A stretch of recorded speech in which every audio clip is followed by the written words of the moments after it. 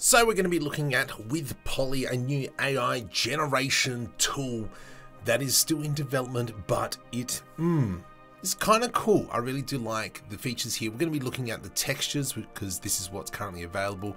Just like Midjourney where it's creating images, here we're going to be creating some sort of textures, for instance. Because I just said that. I'm going to go concrete because I like the concrete. And I'm just going to click generate. Now I do have a pro version and I do have an affiliate link for this site. So if you want to support me, there is a link in the description.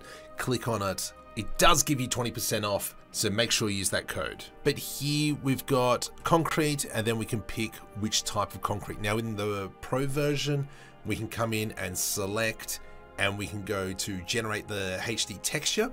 And what this will do is it'll create a seamless texture that we can export and put it into Blender or whatever applications we want to use.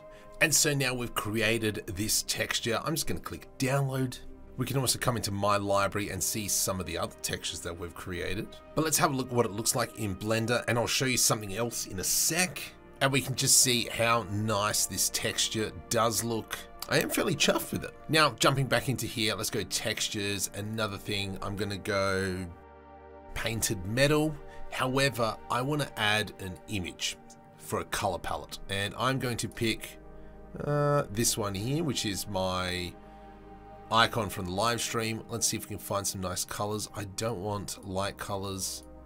I reckon that's a nice selection. Let's go generate now. And so we can actually pick, if we're creating textures specifically for our scene, we can put in those main colors and it'll generate something out of it. I was not expecting that, but it is painted metal. I am intrigued. This rusty one looks nice. Let's go Q job on that one. And while waiting for that one to go through, let's create another one. Let's go old metal. Just see what comes out. Oh, look at this. Oh, I am taking that one to the cleaners. Let's grab that and we'll check it out in a sec. Wow, this is super interesting.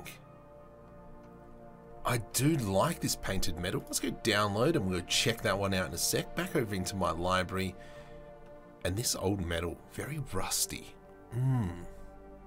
Not bad. Let's check them out both in Blender.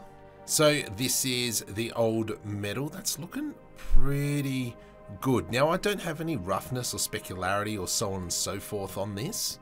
I hope they get to the point where they can do that stuff as well, because that'll make life a lot easier, but that's looking schmick. Let's check out the other one. I'm down with that. I'm down with that. Now, if you do want to have a play, it is called WithPoly.com. There is a link in the description. Use the coupon. It is 20% off as well if you use that coupon. So make sure you do it. And I'm intrigued about this creative writing business. That's going to be interesting.